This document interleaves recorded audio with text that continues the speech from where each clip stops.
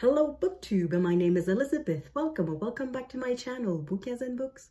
This video is my wrap-up for People April. That's the readathon that I hosted with Roz from Scally about the books. It was the first edition of this readathon, and I very much hope there will be a second edition. If I'm here next year, there will be one, because you responded so wonderfully to this invitation that we gave you. We invited you to read nonfiction about people, so biographies, autobiographies, memoirs, letters, diaries, and things like that. And so many of you incorporated one of these books in your reading this month. It was wonderful to see. Unfortunately for me, I did not have the best month in April. The first week, I was extremely busy with obligations that I had not foreseen when I announced my readathon in March. I had not foreseen that the first week of April would be busy with obligations that would prevent me from reading and from watching BookTube too. So that was the first week. And then the second week, I got back in the groove a little bit. And then in the third week, I caught COVID. And for 5 days, I couldn't do anything. The first thing that shuts down in COVID is your nose, and the second thing is your brain. And then I couldn't think. I couldn't do anything. So for 5 days, I just was a slug on the sofa and in the bed, and I couldn't do anything. And then by the fourth week, slowly, gradually, I sort of gained back my energy and continued reading and watching videos and things like that.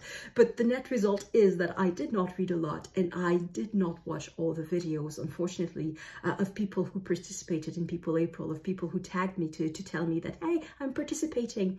I watched as many as I could. If I missed some, I'm very, very sorry. Next year, hopefully, April will be better for me.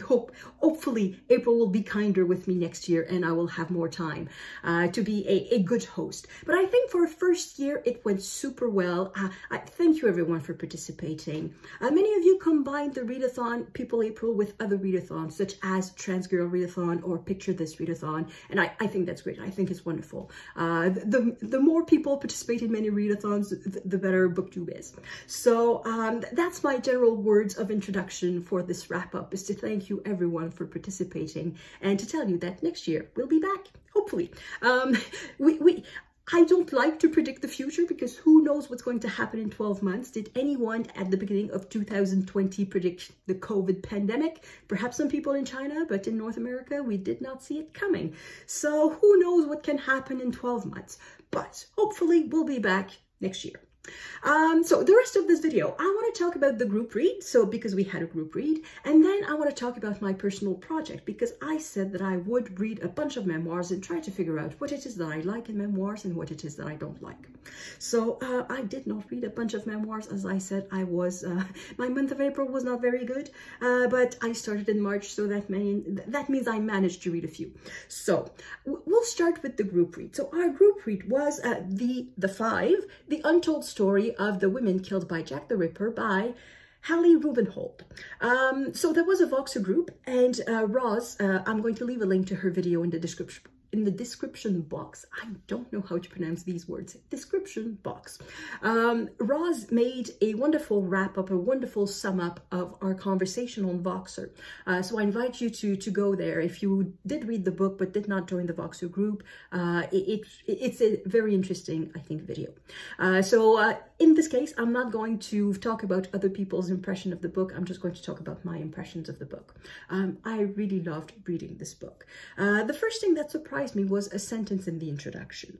Like a lot of people, I know about Jack the Ripper, and vaguely I know that he's a man, a serial killer who killed 5 women, and I assume these women were prostitutes. And right from the start in the introduction, the author tells us it's not true. That was the theory of the police at the time, and they were so focused on it that they failed to see the obvious, which was that Jack the Ripper killed women while they slept. And that made so much sense suddenly. It explains why the women never screamed, why they never fought back. It explains why he was so quiet. If the woman was sleeping, you just slash her throat and that's it. It's the end. There were no defensive wounds as far as I know. It makes a lot of sense. And as the author says, for 3 of the 5 women, there's not a shred of evidence that they ever worked at any point in their lives as prostitutes. So why would suddenly they would be prostitutes on the last night of their lives? It makes no sense. So already it was something that I was already impressed at the beginning to see the depth of the research, because the author went back to the sources. For most of the cases, unfortunately, the file of the police went missing at some point. So she could only work with what was left. So in 2 cases, she still had the police file, but in the other cases, you have to work with newspaper articles.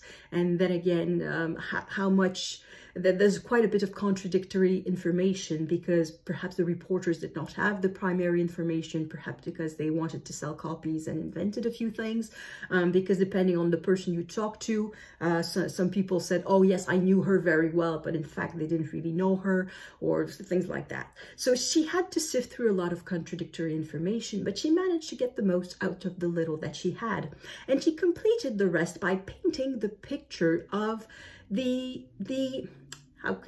what's the word that I'm looking for? I just have the word context in my head. That's not what I want. It's not context, the surrounding. So painting the portrait, depicting the London in which these women lived, and depicting their situation. So there's a lot of descriptions of the living conditions. And of course, I knew that poor people in the Victorian era lived in very precarious living conditions and all of that. But the picture that she paints makes it very vivid. And one thing that struck me is that she said that very often complete families lived in rooms that were 8 feet by 8 feet. Okay, the phone, where the camera is, that's on the windowsill, so that's one wall. You see the corner there? That's another wall. That's 10 feet. That's the distance. So imagine a room like this, square, and 5, 6, 8 people living in this. That's my reading room. That's not even big enough for a bedroom. No, it's big enough for a bedroom. I know I live in North America and we have ideas of space that are perhaps a bit exaggerated compared to other places in the world.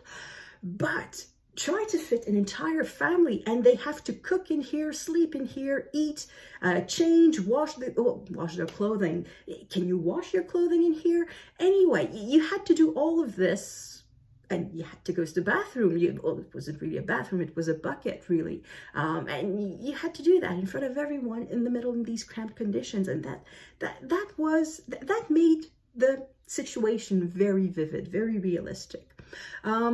She also talked about infantile mortality, because in particular it affected one of the victims of Jack the Ripper. One of the reasons why this woman ended up in Whitechapel was because she lost all her children. Her children just died one after the other, and that must be heartbreaking.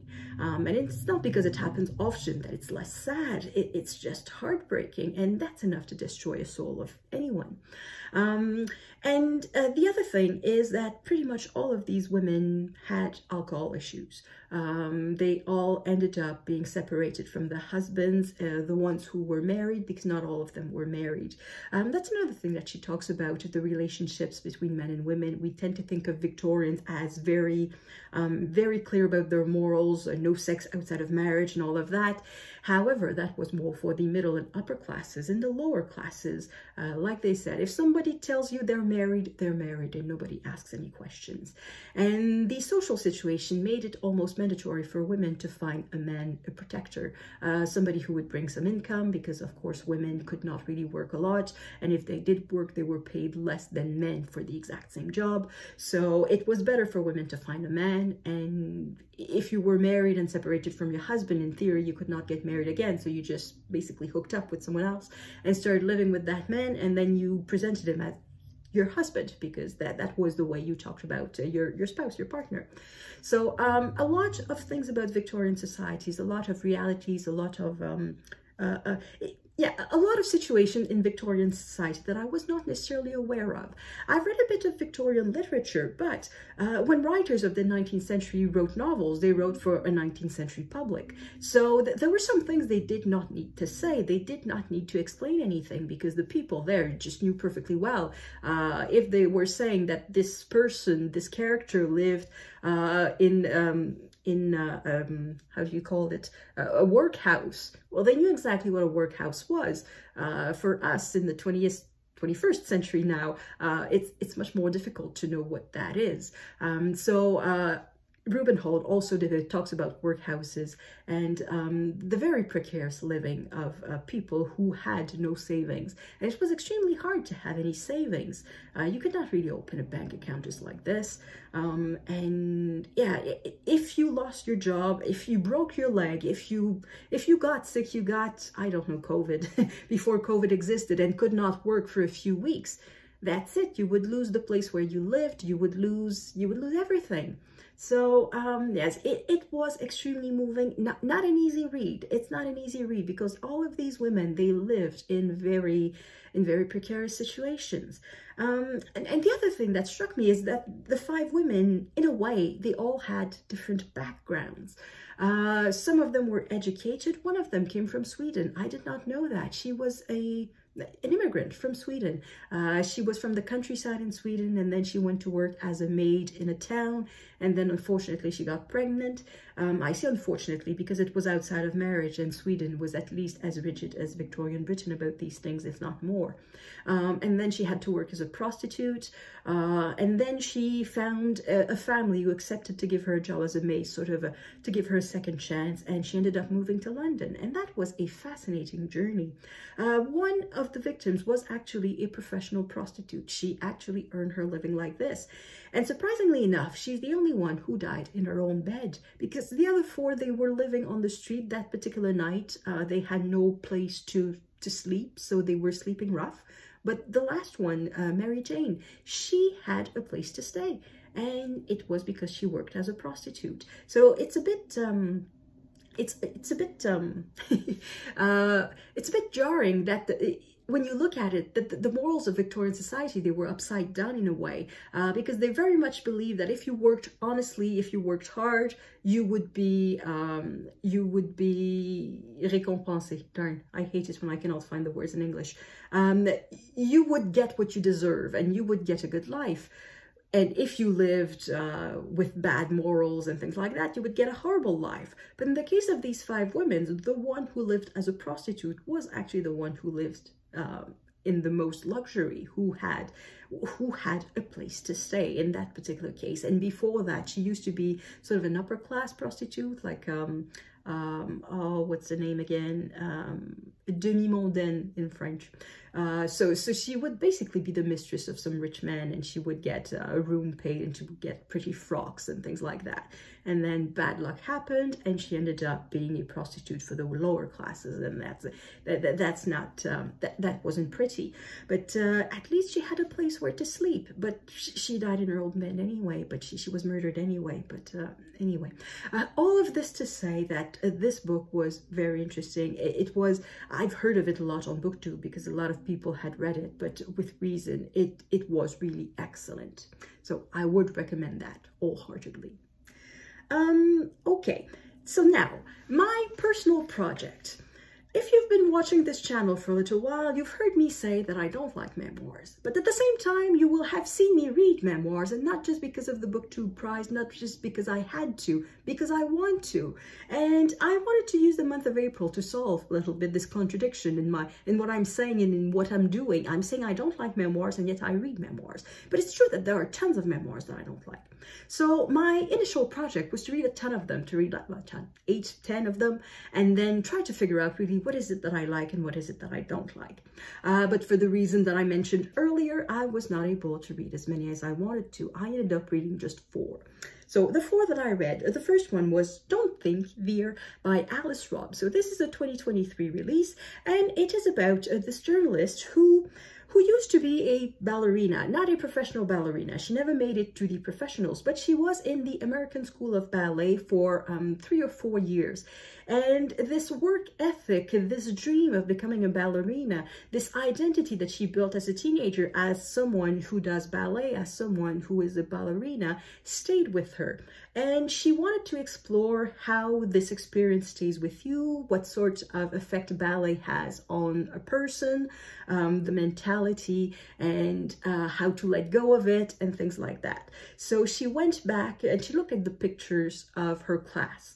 There were 12 girls, if I remember correctly, in her class. Only one of them made it to be a professional dancer. All the others were let go at some point by the School of Ballet, which is something that they do, particularly for the girls. The boys, because there are few in number who want to become ballet dancers, they have more chances of becoming professionals. But for the girls, they will accept a dozen girls every year, knowing perfectly well that only 1 or 2 will end up working as ballerinas or dancers in general. So it's a very cruel world. And it is not just a memoir, because she's not just talking about her experience, she also does a lot of research.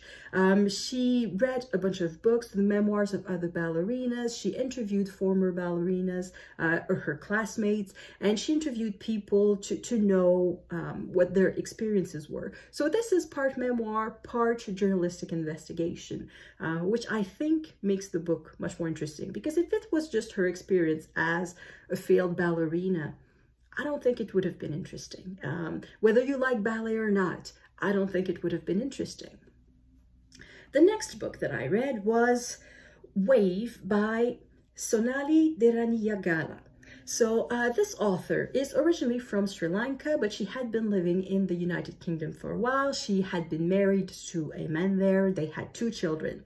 In 2004, Christmas 2004, they were back in her native Sri Lanka. They were on holiday there. They were spending the night in a national park. So they were in a hotel near the ocean, in the jungle, I guess. Her parents were with her, and they saw this wave coming, and it was the famous tsunami that killed so many people. And this woman lost her husband, her 2 sons, so her 2 children, and her parents. She was the only survivor of all this family. And she talks about the events of that day, and she talks about the aftermath, because as you can guess, she went in a profound depression after that. And it took years and years and years to come out of it. And even as of the writing of the book, which is not that long ago, she wasn't still not completely out of it. How do you survive losing your entire family? So the book was very short, very sober. It's sad. It's extremely sad, but at the same time, it's not meant to make you cry. And that's all I'm going to say for the moment. I'll analyze what I liked and what I didn't like later. Third book that I read, Garlic and Sapphire, The Secret Life of a Restaurant Critic in Disguise by Ruth Reichl. So this is the memoir of a restaurant critic. She was working for the New York Times in the 1990s, and the critic of the New York Times, it's a person who's well known in restaurants. They are expecting her. So she decided to disguise herself to be able to experience the restaurants just like anyone else would experience it, so that the chefs wouldn't really know that it was her and would not make anything special of it. And she talks about the various characters that she impersonated and the restaurants that where she went. Not all of them, of course, but the few more memorable experiences. And it makes for very entertaining reading. So her disguises, they are quite clever, they are funny. The way she writes makes the characters that she creates rather realistic, rather well made. She makes them come alive. And the food descriptions, the food, I'm not a foodie, but oh my God, I wanted to eat everything that she talked about. Everything just sounded so good. That was the best part of the book. It was the descriptions of the food. And I guess I understand why. That's her day job, to write about food. And she has a lot of practice in that. And she's good at it. So that was very entertaining. And the last one that I read was Touching My Father's Soul. A Sherpa's Journey to the Top of the Everest by Jamling, Tenzing, Norgay, and Broughton, Coburn. So I assume that Broughton Coburn is somewhat of a ghost writer, though there's not a lot of ghosting if your name is on the cover. Jamling, Tenzing, Norgay is a Sherpa.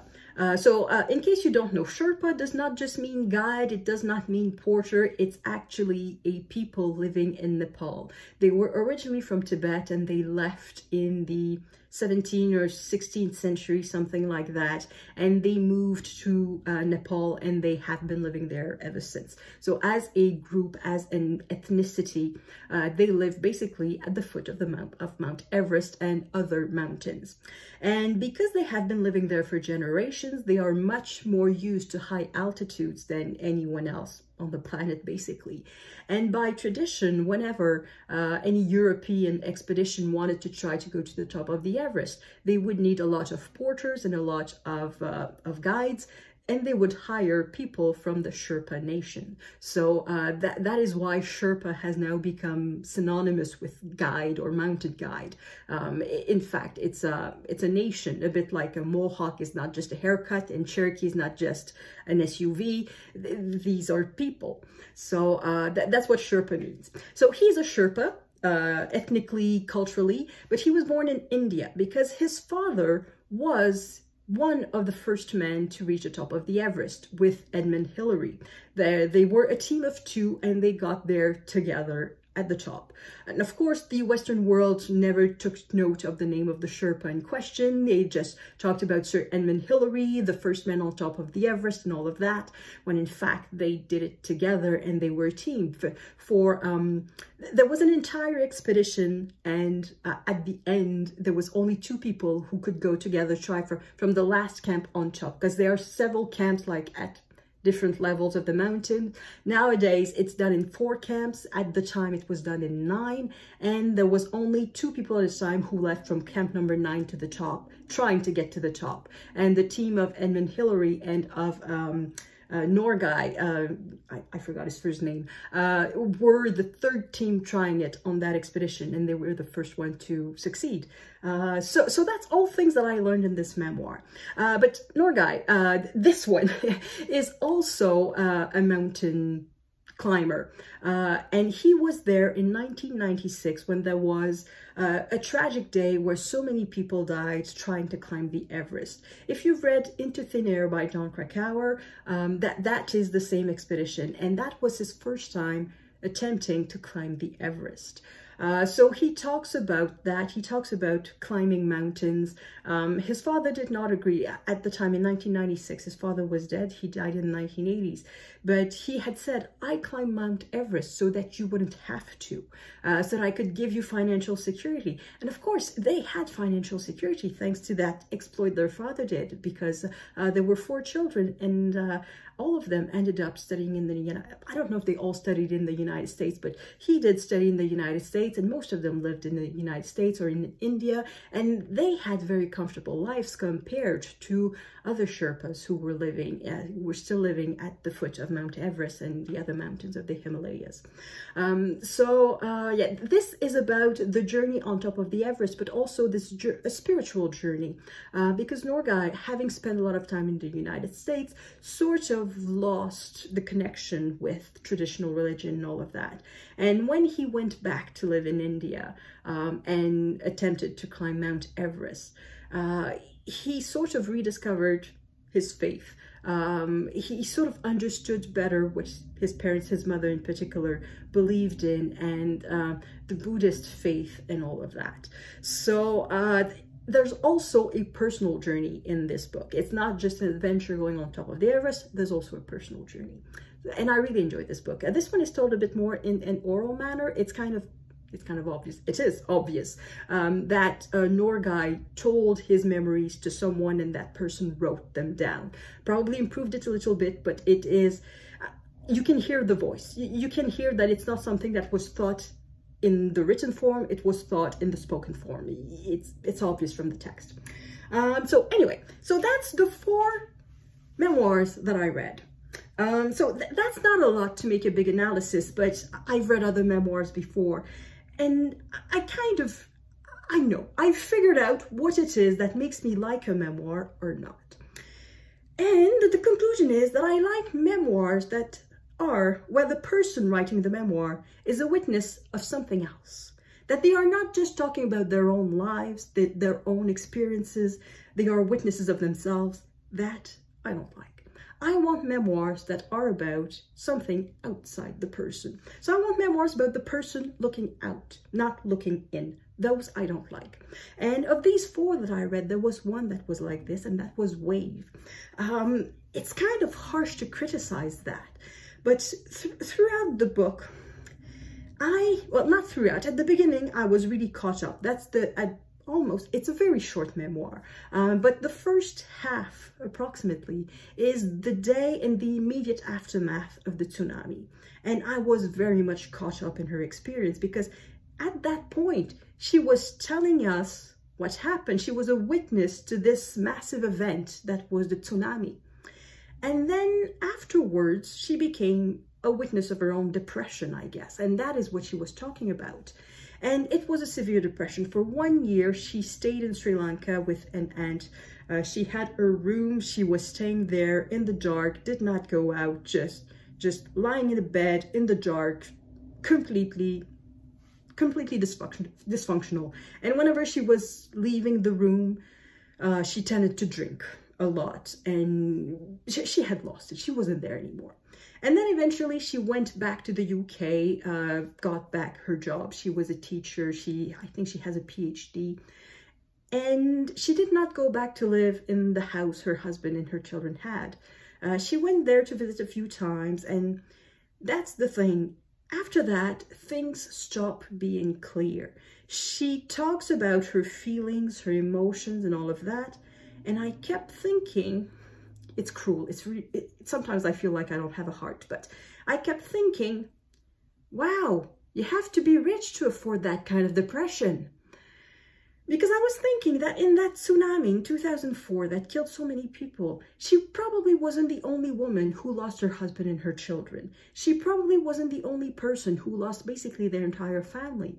But she was probably the only person in that situation who could afford, 1, to do nothing for an entire year, and 2, when going back to her native country, to leave the house empty and live somewhere else. Who else could have afforded that?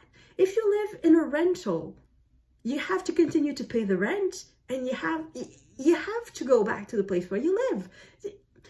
And I was a bit heartless like that. I just could not understand the context, because she gave so little information about the context.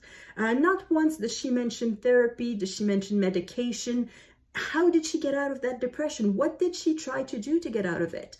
I don't know, because there's no references to anything outside of herself. It's really a memoir about her own feelings, and not the feelings in relation with the outside world, just her feelings related to herself. And that's not something that I enjoy. That's the type, not that there's nothing to learn about this, but for me, that's the type of information I would look for in a non-fiction book. In a fictional character, that is exactly the type of thing that you can learn, that you learn how to empathize with people in tough situations and in difficult situations, and the novelist can arrange things to make it well, more interesting, I guess. But in the case of Wave, that's the thing that bothered me. It lacked objective information that could be helpful to somebody who is in a depression, or somebody wanting some information about, okay, you were in this horrible situation, how did you get out of it? There's not a single information about that. So that's where the non-fiction quality of it goes a little bit away, because I turn to non-fiction to learn stuff. Not everything needs to be a guidebook, not everything needs to be a teaching manual. It doesn't have to be that, but there has to be some sort of information that is more than just feelings. And in the second part of that book of Wave, we had just that. In the 3 other books, of the 3 other books, I would say that the other one that was closest to that was Touching My Father's Soul. This search for faith was very personal. But at the same time, he was not just talking about his personal faith. He was talking also about how it works, the temples, and the fact of having one foot in one foot in the Western culture and one foot in the Eastern culture, and how to reconcile that. So it was not just his own feelings. He could look to the outside, like what's Western culture and what's Eastern culture, and how do they clash, and what makes it difficult, what makes the relation between Sherpas and Western climbers difficult on the Everest, and things like that. It was not just his thoughts. It was also in relation with the outside. Yeah, and the others were clearly about something else. In the Garlic and Sapphire, the food memoir, the food was the best part, because that's what had nothing to do with the author. The characters, they were interesting, but at the same time, the real star of that book is the food, and that food has nothing to do with the author. It's something that exists out there. In Alice Robb's Don't Think Dear, she talks not just about herself, she talks about Balanchine and how that's the founder of the School of American Ballet. He's a choreographer, he was from Russia, and he worked with the Ballet Russe de Monte Carlo, and he was more or less a dictator, and not that he invented it, but he required absolute obedience from his dancers, and more than some others. And Robb explores how this sort of toxic relation can affect someone who spends their formative years in that environment. When you are 12, 13, 14 years old, and what you learn is complete, total obedience. She also talks about eating disorders, because of course there's a lot of anorexia in ballerina. She talks about a scene that she witnessed and that should have shocked her but did not. And it was two girls who were sharing, they were cutting into one M&M, and they were cheating. They were feeling very naughty for eating half of one M&M. That's kind of striking. And she talks about the experience of other ballerinas like Misty Copeland, or I forgot the names of the others, but she doesn't just talk about herself. She talks about other people's experience too. So it was not just a memoir turned toward herself, but it was turned toward the experience of being a ballerina, or wanting to be a ballerina, towards the world of ballerina, of ballet, and how it translates to an ordinary world. And yeah, that's really the crux for me. Memoirs that are entirely turned towards the person, what they think, what they feel, what they do, and without any reference to the outside world of saying, okay, here's me in this context. They have to place themselves in a much bigger context. If it's just me, I don't like these memoirs. And sadly, I'm going to say that, sadly, there are tons and tons and tons of those on the market. The memoirs that are just about one person looking inside, like that person is an island and the rest does not exist.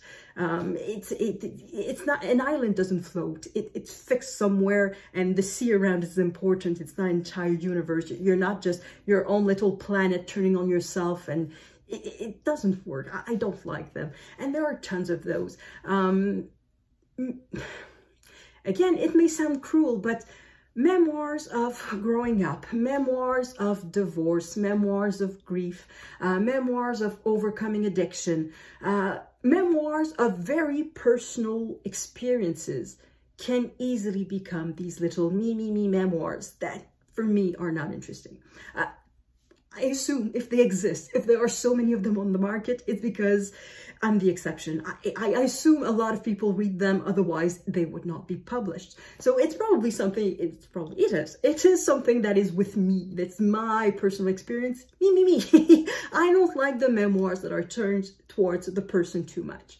So that's the thing. And the second thing, of course, the memoirs that I like that are turned towards the outside, I have to be interested in what the outside is. So a memoir about ballet, if I was not interested about ballet, I wouldn't care about that book. So I have to be interested also in what, in the wider picture that is depicted. So not just the little person, I have to be interested in the background picture, or what is being depicted too.